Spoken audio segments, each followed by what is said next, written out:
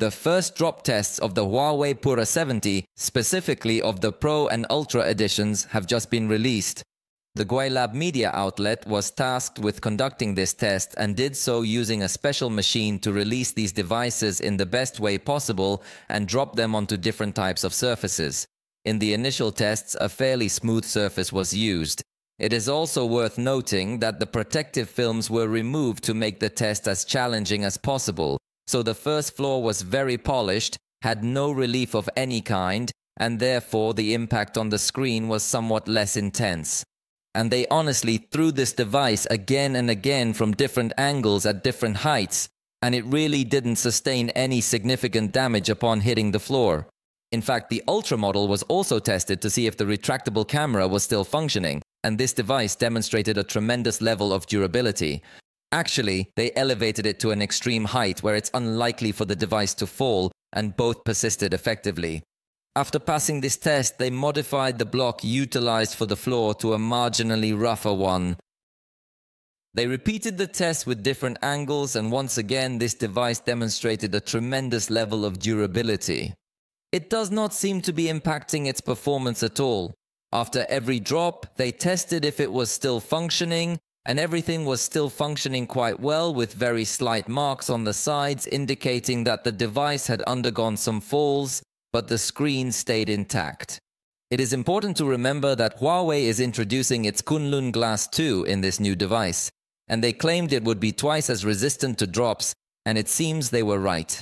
Ultimately, in one of these incidents, the Ultra model experienced a minor fracture in the bottom left corner, but it was a fall from a significant altitude, and yet the glass did not completely shatter, only slightly fracturing on this particular side that I am referring to, as I mentioned earlier. Furthermore, it is worth mentioning that it was not just a single drop, but they were throwing it with the screen facing down, with the bottom side down, with the top side down, and in many other ways. So it was actually a lot of drops that were done to this device, and it kept working just fine with this small fracture that I mentioned to you. If you can't identify it, remember that the white model is the Ultra model and the black model is the Pro model, but not only did they change the type of surface, but this first test on this type of surface was done from the highest point possible, and in that fall, the HUAWEI Pura 70 Pro did not withstand it, so it ended up breaking on the back cover, although the front cover surprisingly held up quite well. So it is confirmed that HUAWEI offers a very high level of durability in this device. Actually, there is another video testing the drop resistance of this device that is being circulated. In this case, they once again conduct various tests by dropping this cell phone, although it seems to be on a very smooth and polished floor.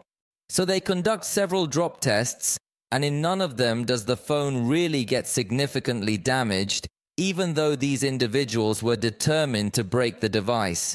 They then threw it in the air as if it were a ball, and definitely, after that fall, the screen stopped responding, showing some fractures. However, the most interesting part is that the glass doesn't seem to have shattered completely, it just shows some fractures.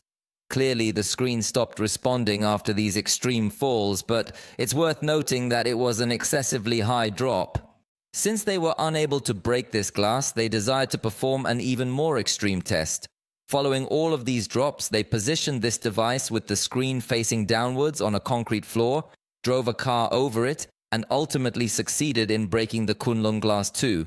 Let's hope that HUAWEI will soon launch this device in the global market, as for now it can only be enjoyed within China.